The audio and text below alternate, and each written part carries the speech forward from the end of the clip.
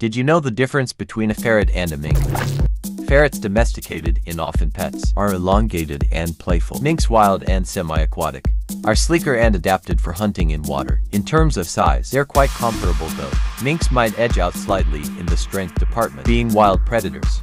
Both are quick, but minks with their webbed feet are rapid swimmers. Intelligence-wise, each has its own set of smarts, tailored to its environment. Ferrets are curious and can be trained, while minks exhibit cunning hunting skills. Aesthetically, minks often have a rich dark coat, which unfortunately made them targets for the fur industry.